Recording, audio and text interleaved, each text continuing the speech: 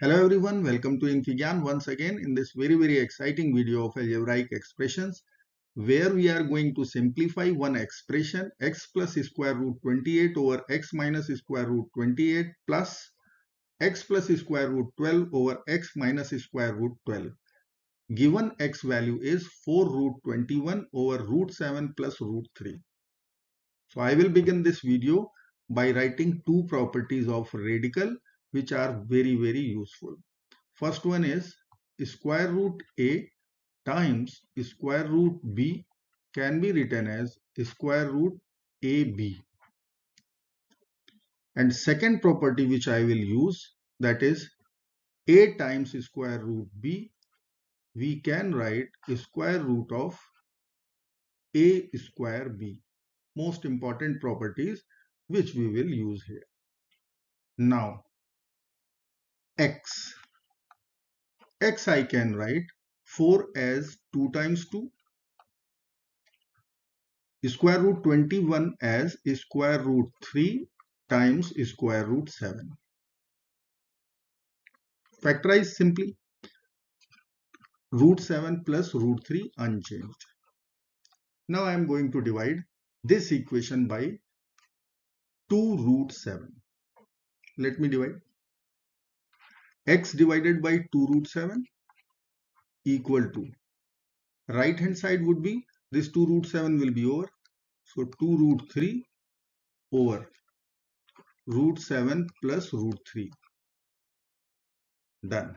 Now one important rule of componendo-dividendo is about to come. What is that rule? Let me write componendo and dividendo.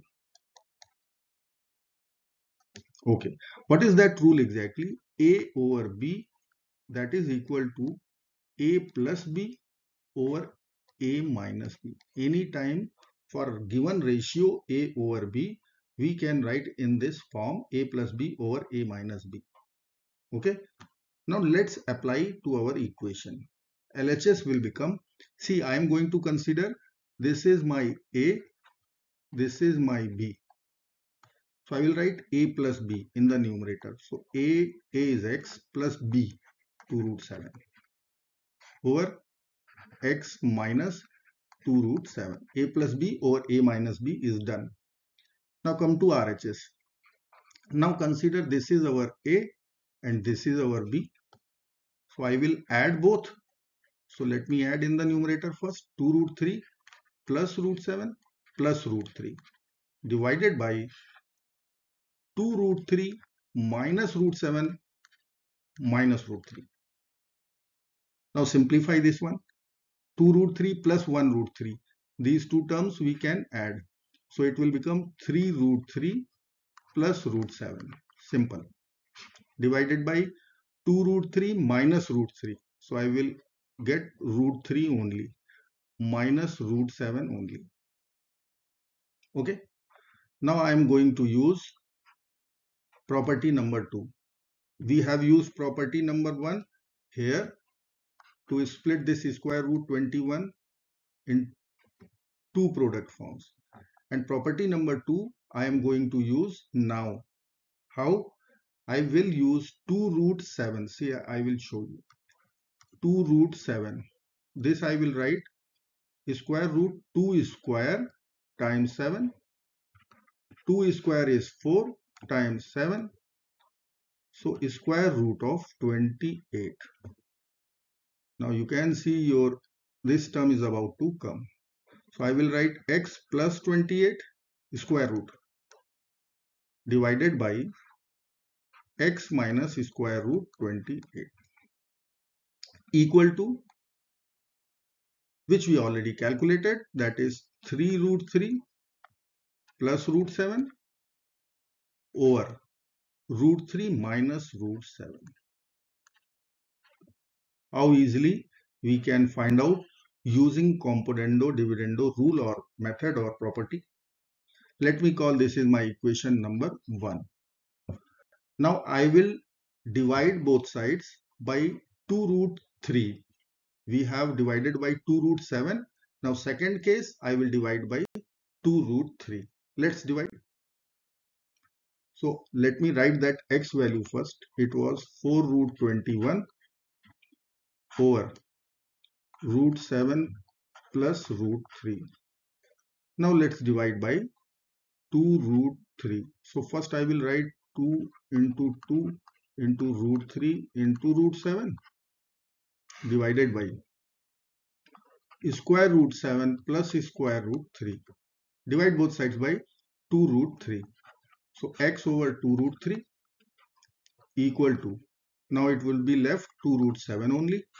2 root 3 will be cancelled out. Denominator is root 7 plus root 3. Done. Now I will again apply componendo-dividendo, which states that we have to add both numerator denominator in the numerator, and we have to take the difference in the denominator. So LHS is x plus 2 root 3 over x minus 2 root 3. As you can think about, this is my a, this is my b. Now a plus b over a minus b. Same task we will apply here also. A is 2 root 7, so I will add in the numerator and I will subtract in the denominator. So I will write minus root 7 minus root 3. Simplify this one. 2 root 7 plus root 7, 3 root 7 plus root 3 divided by 2 root 7 minus root 7. So only root 7 will be left, minus root 3. Now you can check. Again I will use the same property, that is 2 root 3. Let me write here. 2 root 3, we can write square root of 2 square inside the square root into 3.